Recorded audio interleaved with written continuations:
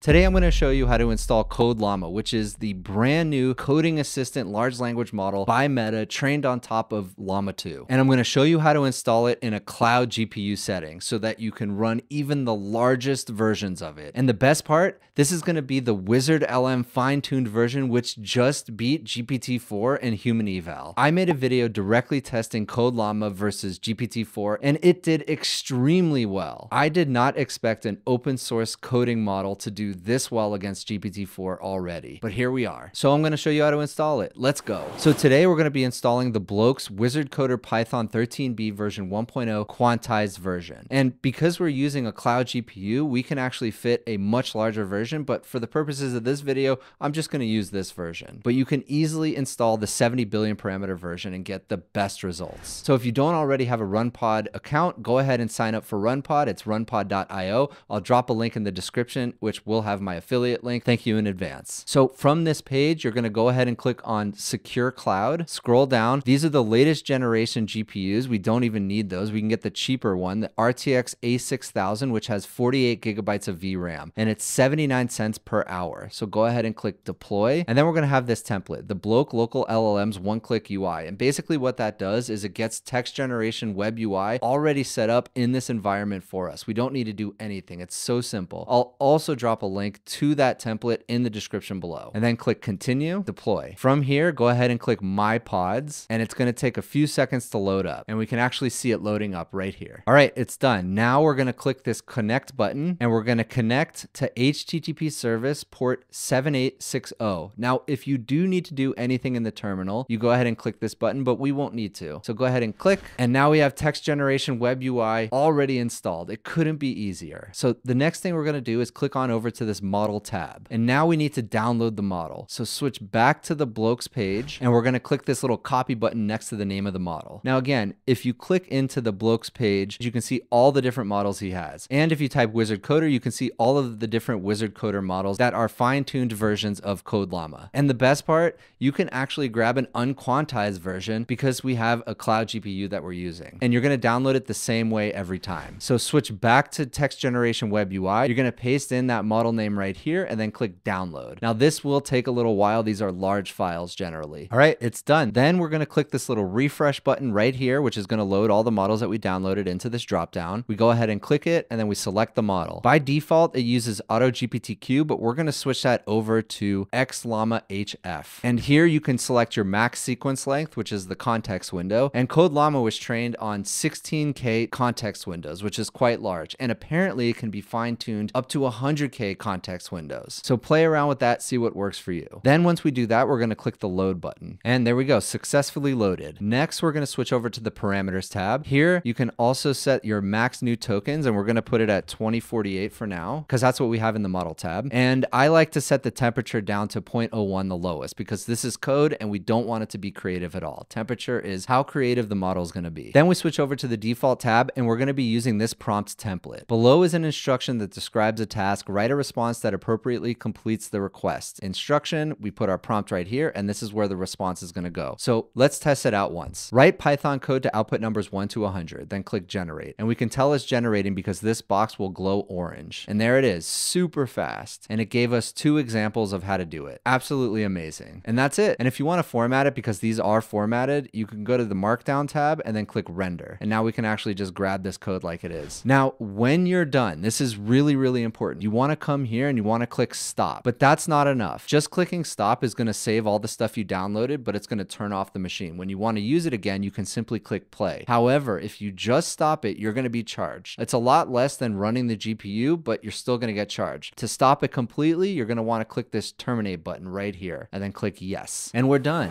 Now you know how to install Code LLaMA on a cloud GPU using Runpod. You can do it incredibly fast. It's easy, and you can grab the biggest models, even the unquantized versions. If you liked this video, please consider giving me a like and subscribe, and I'll see you in the next one.